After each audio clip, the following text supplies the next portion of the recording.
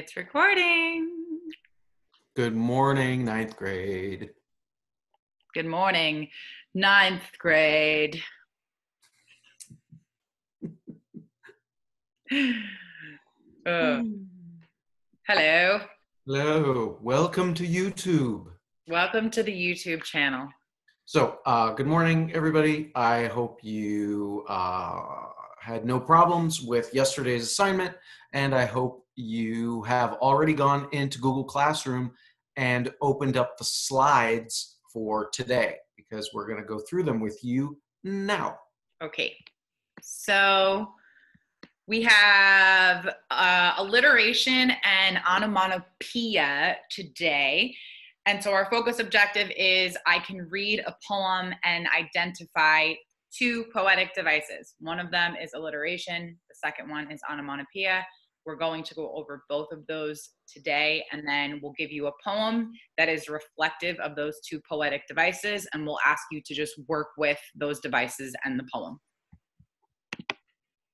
Feel free, if you have the time and a place to be quiet, to pause the video and take 3 deep cleansing breaths.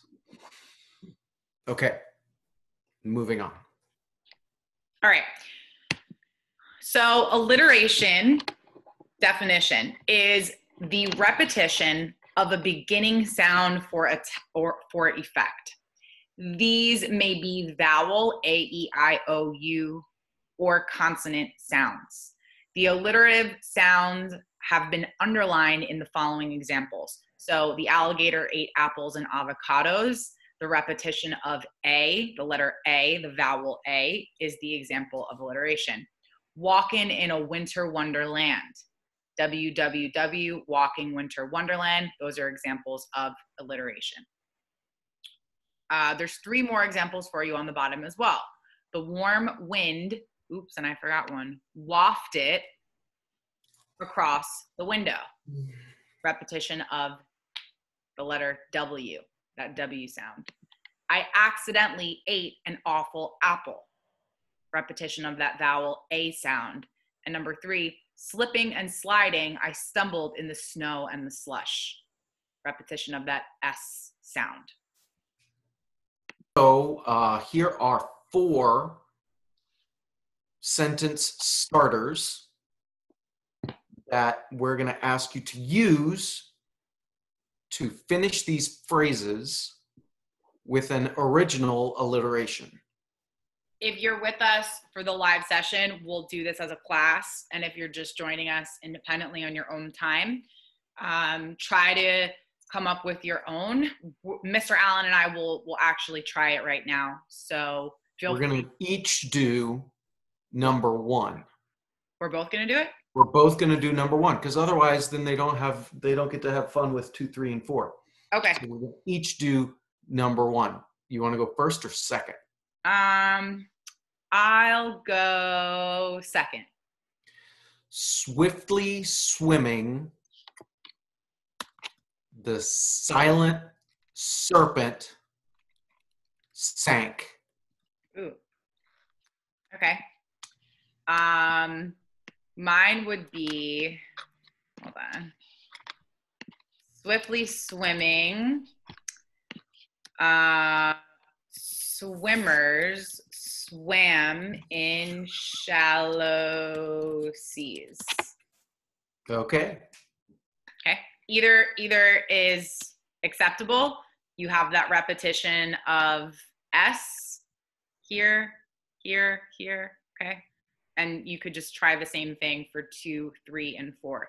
Onomatopoeia is a fun word to say, but it's the imitation of natural sounds in written language. For example, the steam hissed from the open valve. Hiss is the sound that it makes when something hisses. Onomatopoeia is a poetic device that produces an auditory image to the reader. Again, yeah, all that means is that you can see a word that sounds like the sound it's describing. So here's some onomatopoeia. The train rumbled down the track. So rumble sounds like something that rumbles, but then it goes even more. chugga, chugga, chugga, chugga, choo, choo. Those are words that sound like that sound. The truck's brakes screeched in the distance. And if you wanted to, you could even write in, however you would spell that, and that's onomatopoeia. The old floor creaked as we walked across the room.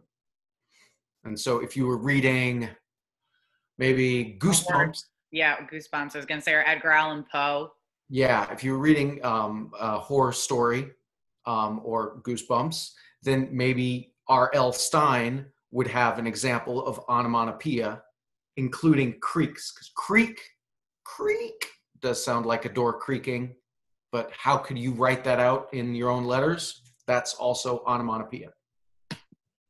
So Mr. Allen and I, like we just modeled for alliteration, we will model one of these for you now.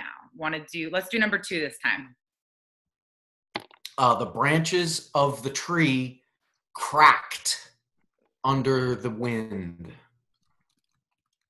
Okay. The branches of the trees swished in the breeze. Ooh, Very nice. That kind of rhymes. It kind of does. Call me a poet, why don't you? So here you can practice your onomatopoetics. The rusty gate.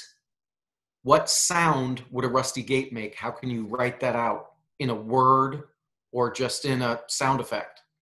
The branches of the tree. What did they do? What sound did they make? Or the motorcycle. There's a number of words that sound like what motorcycles sound like. Can you find one? Or are you going to make one up? Okay, today's poem is called Honky Tonk in Cleveland, Ohio by Carl Sandburg. Fun fact about Carl Sandburg, he was a porter at a Union Hotel barber shop when he was 14 until the age of 18.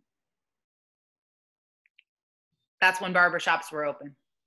Great fact. Not in these days and ages. Okay. Honky Tonk in Cleveland, Ohio by Carl Sandburg. It's a jazz affair. Drum crashes and cornet razzes. The trombone pony neighs and the tuba jackass snorts. The banjo tickles and titters too awful.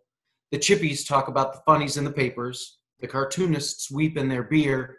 Ship riveters talk with their feet to the feet of floozies under the tables. A quartet of white hopes mourn with interspersed snickers. I got the blues, I got the blues, I got the blues. And, as we said earlier, the cartoonists weep in their beer. Keeping yesterday's 4 tips in mind, here are your 4 questions for today. They are located in the Google Classroom document, same as yesterday. Question number 1, there are no animals in this bar. What might the poet mean in the second line? The trombone pony neighs and the tuba jackass snorts. Also a note, this is a poem written years ago. So that word jackass is referring to an animal. There's an animal that's referred to as an ass or a jackass. Question number 2, find an example of alliteration in the poem and write the lines. In your worksheet, there's space for you to write those lines in. And if you forget what alliteration is, question number 3. Scroll back up through the slides and find the examples. Yeah, if you didn't take any notes, that's okay. Just scroll back up, find the slide about alliteration. Question number 3, find an example of onomatopoeia in the poem. In your worksheet, there's room for you to write that line in for an example of a word that sounds like the sound it's describing. Consider the title and the setting of this poem. Why is onomatopoeia a good poetic device to use in this poem? And you could consider, when you consider the setting of this poem and why onomatopoeia would be good for this, think about a poem about a quiet forest. Would you use onomatopoeia when you are writing about a quiet forest? Maybe not. Probably not. Okay, so those are the 4 questions for today. You have them here. You have your slides and you have your worksheet titled Tuesday 421 Worksheet with those 4 questions in it. Answer those 4 questions, hit submit, and you're done for the day. If you have any questions, guys, email us. Feel free. We're here for you. I'm here at the 1:30 Google Meet session, the link for which I normally post it around 1:20 every day. But it's the same link every day, so if you have the code from last time, you can use it. Bye, guys. Bye.